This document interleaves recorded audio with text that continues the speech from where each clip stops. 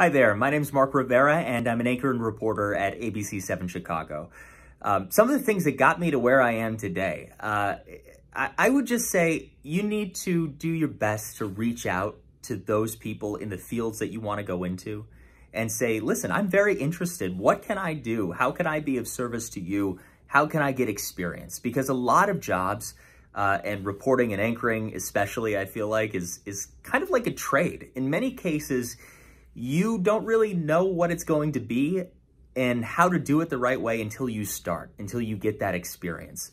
So I would say the earlier that you can start putting yourself out there and talking to people in the fields that you want to go to, the things that you're interested in, the people that are doing what you want to do, the better things are going to be. Part of doing that is surrounding yourself with people who are going to be your cheerleaders and who are going to support you, not people who are going to tear you down. You want to be able to look at people and say, look at the friends and family that you have around you and know that they have your back. And I felt that. I felt that from my parents. I felt that from my friends.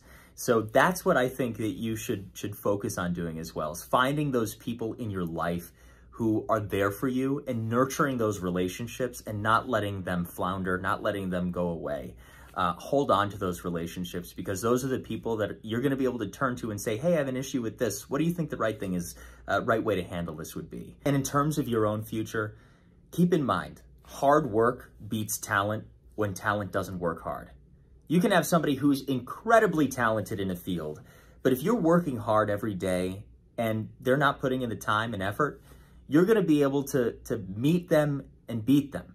So know in yourself that you have that capacity, you have that ability, you have that innate power to look at what you want to do in your life and dedicate yourself to it and actually put in that hard work by putting yourself out there, by trying to get the experiences you need to be successful.